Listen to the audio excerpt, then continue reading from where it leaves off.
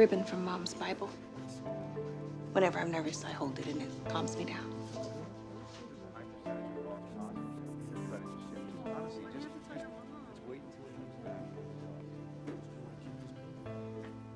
Cedric, what are you doing here?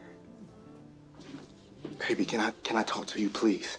There's nothing to talk about. You need to go back to your dorm. Cedric, this isn't the place or the time to be. Look, I know that I've said and done some dumb things. But maybe God brought us to this point for some reason. Maybe you all wound up here because you were being irresponsible. All I'm saying is, how can I fight for damn you and not fight for the life of my own child?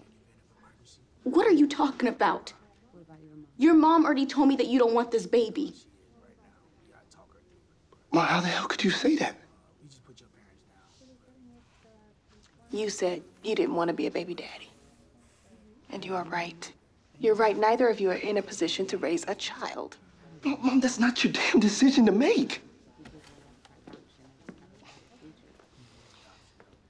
First of all, I don't know who the hell you think you're talking to, but you have about 5 minutes to get your mind right. I worked like a dog by myself to raise you and give you this life. I'll be damned if I don't have a say about you just throwing it all away.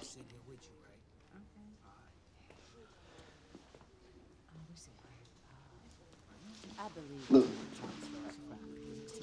I know that this situation isn't perfect for either one of us. But I am not trying to do something that we both will regret for the rest of our lives. Sir, I'm gonna have to ask you to leave.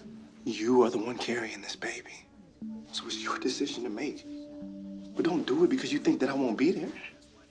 I'm scared, Cedric.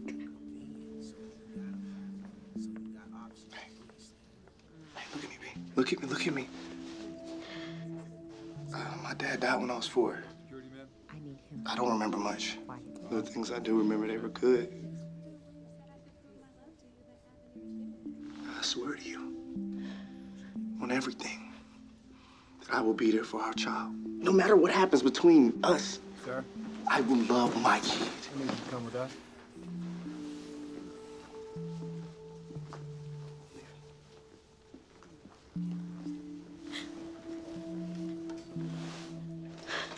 Are you all right? No.